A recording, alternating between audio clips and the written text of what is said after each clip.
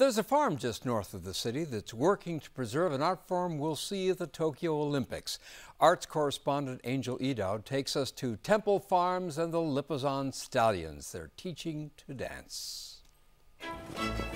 We're trying to keep the art form alive. We're trying to keep the training and the history involved into current day. We're one of the few places still doing it. It's at Tempel Farms in Old Mill Creek, Illinois, that a rare horse breed known as the Lipizzan Stallion is trained in dressage, or a form of equestrian riding. They all have different styles, different techniques. We have work-in-hand horses, long-rein horses, horses that are in the quadrille. This horse is the solo horse, so he shows all the movements of the high school in front of the crowd by himself. So we always take some of our most talented horses and develop them into solo horses. Now, it's usually about 4 years before a Lipizzan stallion, like Cookie here, begins their formal equestrian training. A lot of people don't realize the amount of time that we put into these horses before they're ready to perform.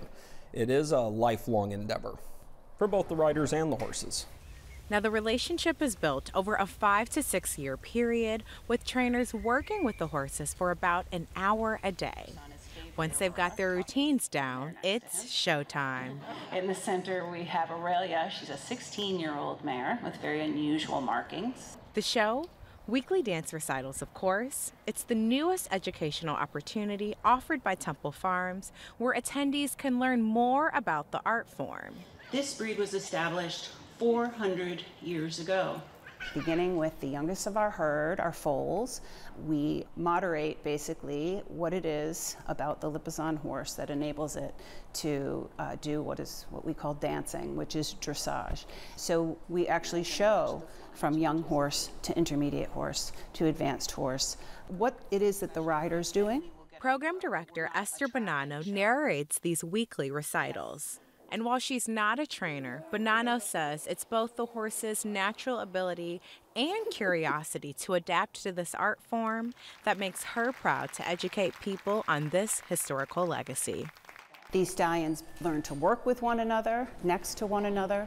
They learn to not just move on straight line and circles, but to cross their legs over in really elegant ways. We even do a pirouette in dressage, so that rather than doing a circle on a straight line, they are now doing a circle, carrying themselves on their hind ends. And then what we even do here at Tempel Lipizzans, which is not done anywhere else here in the country, is the airs above the ground. And these are former battle maneuvers stylized into an art form where you actually see horses jump up off of their feet and kick in the air. I love it. Show attendee and former rider Kathy agrees. She says to witness the Lipizzan Stallions perform in person is truly a once-in-a-lifetime experience. They emanate a presence and an energy and a power.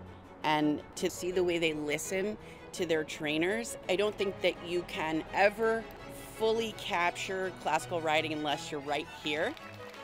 For Chicago Tonight, I'm Angel Idowu.